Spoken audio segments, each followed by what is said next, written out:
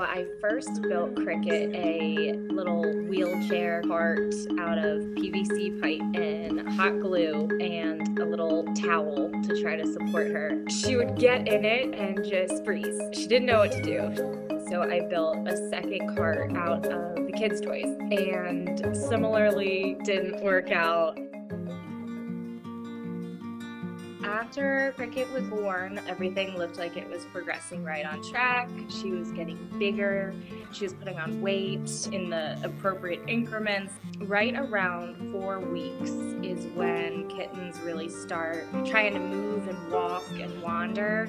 And I just wasn't seeing that progress in Cricket. And I was like, what's going on with Cricket? It could be cerebral hypoplasia or Wobbly syndrome. CH is a neurological disorder. Cricket's brain didn't fully form. The cerebellum, and that is what's responsible for teaching her how to balance and coordinate her movement. Thankfully, it doesn't affect lifespan at all. She's not in any pain. She just thinks that that's how life is, a little bit shaky. Eating was definitely the biggest task that was affected by the CH. Because her head was always wobbling and she couldn't hold herself still, it looked like she was a chicken pecking at her food. I would put my hand underneath of her chest and hold her up so she didn't have to focus on balancing herself.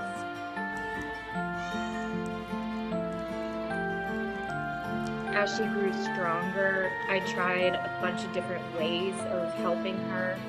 I tried hydrotherapy with her. She hated it. She hated every second of it.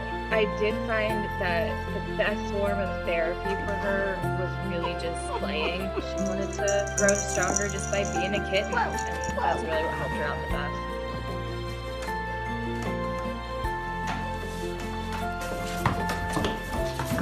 best. Cricket really hates to be alone. If you're in one room and she doesn't know where you are, she will cry until you come get her. She got her name because she was the loudest kitten of the litter. She was chirping nonstop.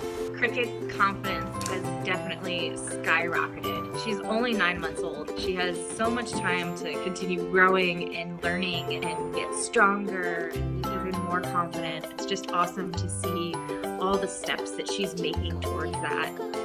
I'm making sure that she has a good life, and that makes me feel good knowing when I lay down with her and we snuggle up and I feel her purring, I know that she's so happy.